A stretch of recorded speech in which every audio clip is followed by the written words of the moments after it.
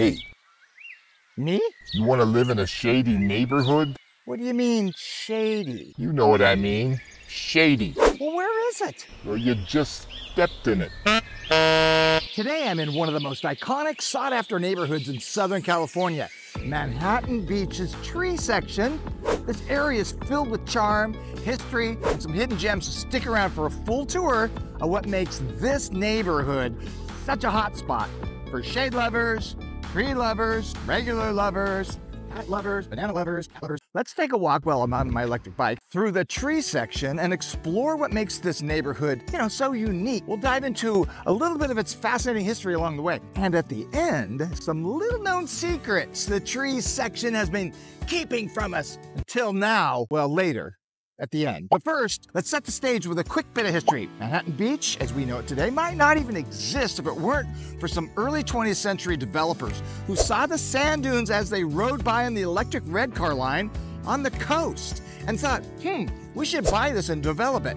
Howard Sadler, George Peck, they were active in early development. In the early 1900s, he envisioned Manhattan Beach as like a seaside resort and helped put it on the map by selling lots in the sand section for as low as $250. Peck's real estate ads in the day promised buyers ocean view lots within 900 feet of the ocean for $250 to $500. That's pretty incredible when you think about it. Lots that sell today for millions were being scooped up for what's now the price of like dinner for two in downtown Manhattan Beach. Fast forward to the 1920s and 30s when the tree section was beginning to take shape. Lots were selling for $200, then all the way up to $1,000. Over time, the neighborhood grew in popularity and the infrastructure improved.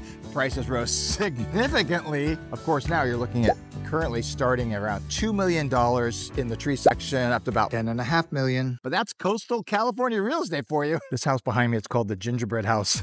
It's on the historical record. It was built in '37, so one of the earlier homes here in Manhattan Beach. And here's some other homes that I found that were built before that. Now we've covered a little bit of history, let's jump back to the tree section. As the name suggests, many of the streets here are named after trees. Think elm, pine, walnut, palm. That's the real reason for the name. Many people tell you it's named the tree section because of all the trees that are in that neighborhood. Check out this picture of the early tree section. What's missing? Trees. There weren't any. And while it's not named for all the trees, there's still that beautiful tree canopy to give you that peaceful vibe. Where do you live? In that new tree section. You know there ain't no trees. Guess what else is missing? Sidewalks. There aren't any sidewalks in almost all the tree section. Did you know that? That's one of the secrets of the tree section. Except look behind me, sidewalks. I'm in the Martyr section of the tree section, which is on the west slope. Downtown is just right behind me, and there's sidewalks here. But in the rest of the tree section, none. So where exactly is the tree section? Rosecrans to the north, Manhattan Beach Boulevard to the south, Sepulveda on the east, which is mostly known as Pacific Coast Highway or PCH or Highway 1, except in Manhattan Beach for a couple of miles where we call it Sepulveda, just to confuse everyone. Okay, where was I? And Sand Dune Park area to the west. It's just far enough from the beach to offer a bit more space, but close enough for that quick walk or bike ride. We walk and ride our bikes a lot here because of our near perfect weather. You can go outside and get your exercise, and you also don't have to worry about parking. On the weekends, you can hang out at parks like Live Oak Park on the edge of downtown with its playgrounds and ball fields and tennis courts and basketball courts and dog park, or you just grab a coffee or lunch or dinner downtown. It's really the best of both worlds. Peaceful living with access to all the action. The beach is close. One of the things that really sets a tree section apart is its architectural diversity. Originally, when this area was developed, starting in the 20s, and then more so in the 40s, homes were built, simple single-story bungalows. And over time, those small homes have been replaced or remodeled into larger, more modern homes. In fact, new construction here often includes basements, which has pushed the square footage of many homes over 5,400 square feet. And most lots are just under 5,000 square feet, but you can find some that are larger and you can find some that are smaller. Currently, tree section median real estate price is $3.6 million, which is more expensive than 98.2% of the neighborhoods in California and 99.7% of the neighborhoods in the United States. Okay, the average rental price in tree section currently is about $5,700 according to Neighborhood Scout. And back when George Peck was selling those lots in the early 1900s, he could have never predicted how much they'd be worth today. But even as prices have skyrocketed, the demand for homes here still remains strong. Property values in the tree section have been consistently strong over the years, making it one of the safest bets for long-term investment in Manhattan Beach. What really draws people to the tree section is a sense of community. Neighbors know each other, block parties are a thing. Many homes here have yards, which is a big deal for those with, young kids or pets or whatever.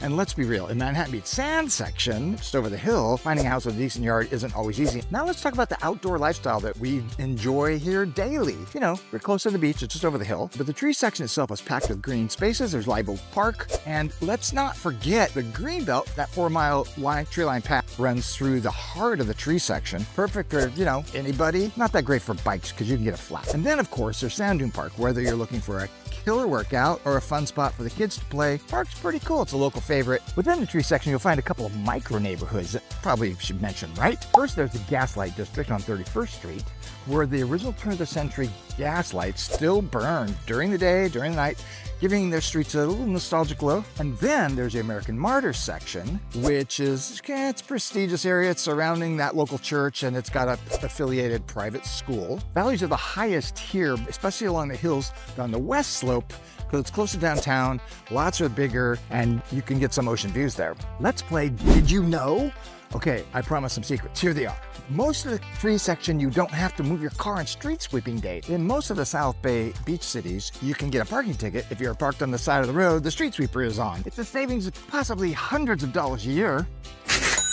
Next, did you know that the tree section has a private indoor badminton club? They started in 1922, and in the 30s, they bought 7 contiguous lots, and this was outside of town. Currently, the greenbelt is right in front of me on the other side of the train tracks, literally. Lots were selling for about $200, so they saved up some money and they bought 7 contiguous lots, and they built a facility, and they opened it in 1941. It's got a rec room, and it's got a pool, and it's got badminton courts where they have badminton tournaments. Who knew? Next, you need to know where you're going in the tree section, or you need a GPS, because some of the signs are missing when you come to intersections, or they're hidden in the foliage, or they've just faded over time. So sometimes you might not know where you are, so you got to keep track. Speaking of street signs, did you know that there are several numbered streets that don't exist in this tree section? There's no 16th Street, there's no 20th, 21st, or 22nd, and 28th Street is 1 block long. You know where it is? Yeah, close to Sepulveda. Marine is really a 2400 block, and on the other side of Valley, Marine is 2200 block. And finally, there's no 32nd and 34th Street. When they were laying this all out, they could have numbered them any way they wanted, and they did, I guess. I don't know, they must have some significance. For you numerologists out there, please put your thinking caps on and let me know what the problem with those street numbers is. I just think it's hilarious. Whether you're drawn to the shady trees vibe or the beautiful homes or just the amazing location, the tree section really has it all. And it's a fun history to match. Hey, I hope you enjoyed this video, and don't forget to hit that like button and